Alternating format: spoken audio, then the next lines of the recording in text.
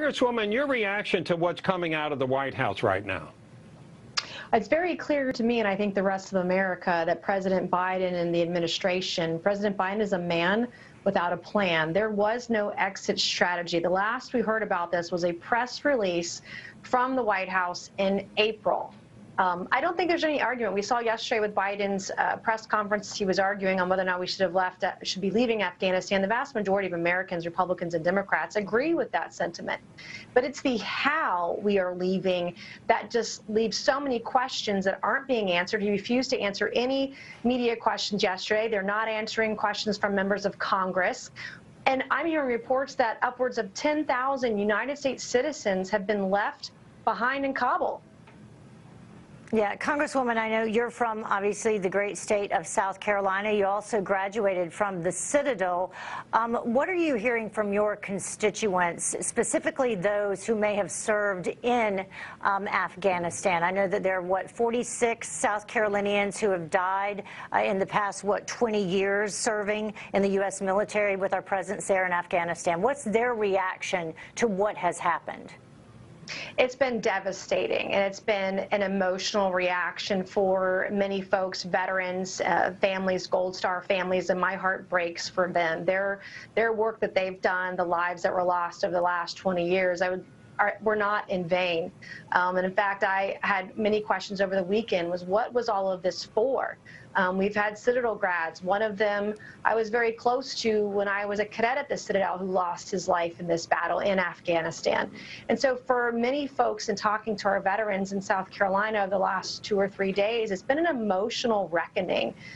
Grave disappointment, worry about our citizens getting out of there, and even the same amount of concern and level of concern for the Afghans who supported our military, translators, for example, who are being left behind to be murdered by the Taliban. And if we'd had an exit strategy, a plan, a cohesive plan based on conditions, we're never going to know if that would have been a better operation rather than what we're seeing today. Americans lifted out of the rooftop, off the rooftop of the embassy, thousands of Afghans trying to climb onto C-17s and falling to their death.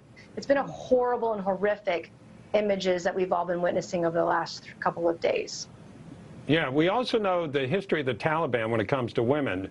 Here's what the Taliban is saying about the future of women in Afghanistan now. We recognize the rights of the women which Islam gave them. Women can work, they can go to the school, they can work in schools, they can work in hospitals. We assure the world that there will be no excesses against the women, and everything will be done under the Islamic laws. That was a little hard to understand, but essentially they're trying to say things are going to be different, that women will be allowed to work. They can work in schools. They can go to school. Even though if you look deeper, it's probably a religious school. I wanted to get your thoughts on the concern you might have for the women of Afghanistan, some of whom, by the way, did not know the Taliban before they were born after 9/11. Right, I'll believe it when I see it. And when they talk about the rights of women, they're talking about women living under Sharia law.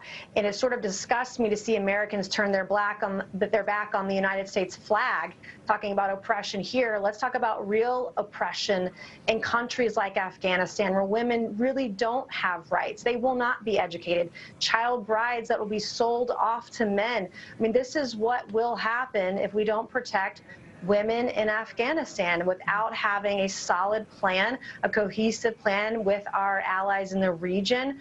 That's what will happen. And I don't care what PR strategy the Taliban has. This is a grave situation for women and children all across the country.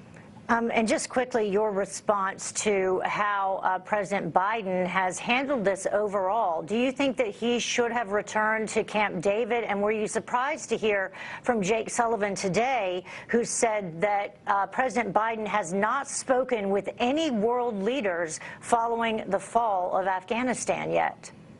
Unbelievable. He booked a round-trip ticket from Camp David, from his vacation at Camp David yesterday, to appear at a White House press conference, to read a speech somebody else wrote, and then turned his back on even sympathetic media, refusing to answer their questions. The fact that he promised the American people in April that he would work with our allies in the region, would work with other countries and organizations to have a safe exit from Afghanistan, and this is how he leaves everybody hanging, including 10,000 American citizens who are stuck in Kabul, desperate to get out, hiding their families each and every night, moving every night to ensure their family's safety for fear of retribution from the Taliban. He's turned his back on American citizens. It's unbelievable what's happening, and I have a lot of questions. And, quite frankly, this has been a war. It's been 20 years. We've spent trillions of dollars, and there's a lot of blame to go around. But most recently, there was no exit strategy, and we have devastated. We had 6,000 or 7,000 military now have to go back to Afghanistan. During the war, we had, on average, I would guess around 9,000 to 11,000 troops on the ground, and now, look, we're going to be at 6,000 or 7,000 just to secure the Kabul airport. It's unbelievable what's happening right now. It really is. Congresswoman Nancy Mace, thank you very much for taking the time to speak with us.